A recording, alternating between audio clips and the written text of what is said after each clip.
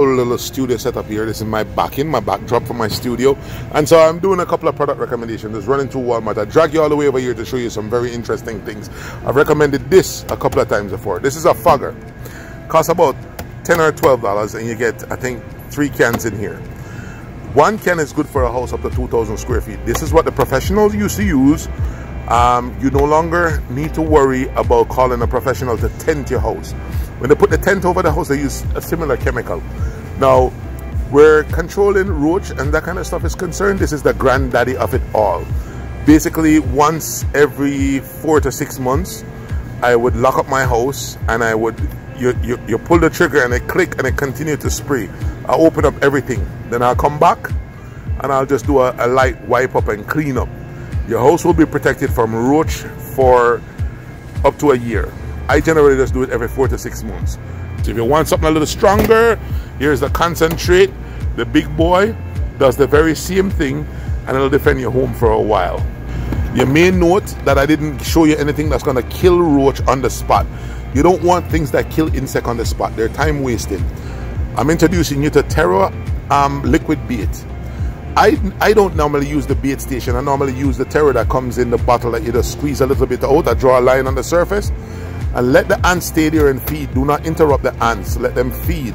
They'll take the food back to the colony and feed it to the queen, and it'll destroy the entire colony in 24 hours. You don't want things that kill insect on the spot.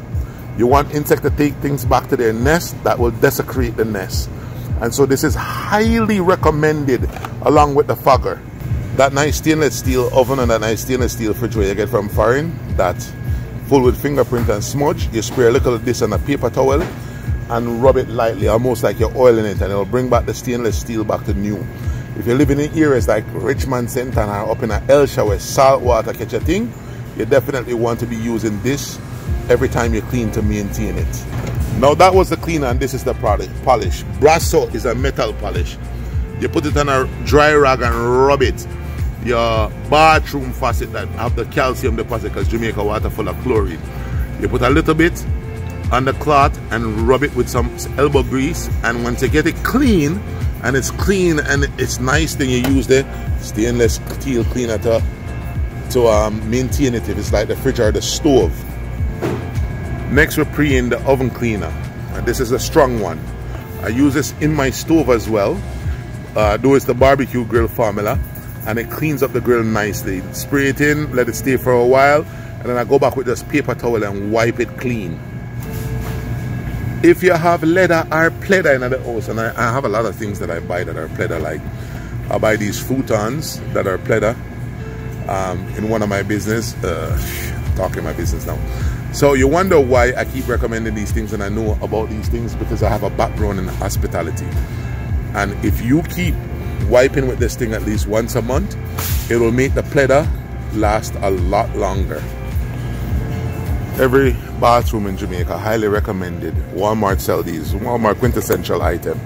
It's taped shut, but basically you just pick it up by the handle and it open up. Toilet brush, clean the toilet out, drop it in and it close. Same thing for the plunger. You grab it by the handle and it opens up. You can see the seam here, it opens up. You do your business and you just drop it back in and it close. And that way it's very sanitary, and you don't have to have this the black thing on the mop stick. Oh Lord, baby Jesus help us. I hate that.